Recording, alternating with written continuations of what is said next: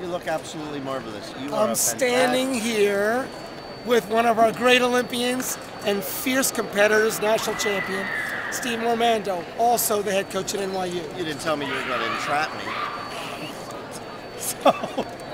So Steve, what do you want to talk about, Andy? You've written some great things about your methodology, which of course I have on my website, and other things.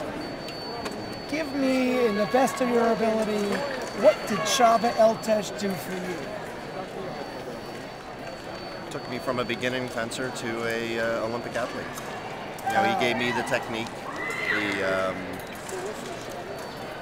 most of all the technique, the concentration, the preparation. As far as my fighting ability, I came with that. As far as my focus, I came with that because of the Navy. So yeah, gave me the great Hungarian technique.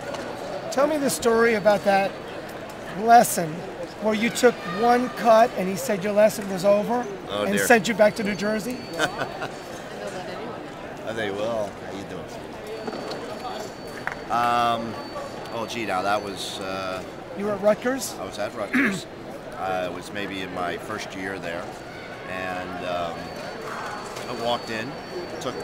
I actually couldn't afford the bus to go up to New York, so I used to hitchhike from New Brunswick as far into the city as I could get, and then I would take whatever transportation was left at that time.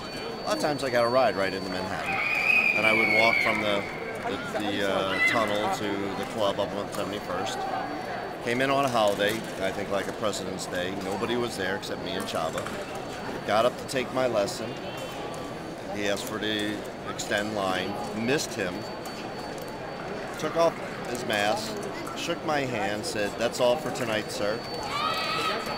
I paid him the $20, walked all the way back to 71st Street, and took a bus home. And just looking myself when I was going through the Holland Tunnel, and seeing or Lincoln Tunnel, and seeing my reflection on the bus window, like, what in the world am I doing this for? And in tears. I never missed them with the point again. Ever. And I don't miss my opponents much either. Thank you very much for your time. You're welcome, Andy. I appreciate the story. My pleasure.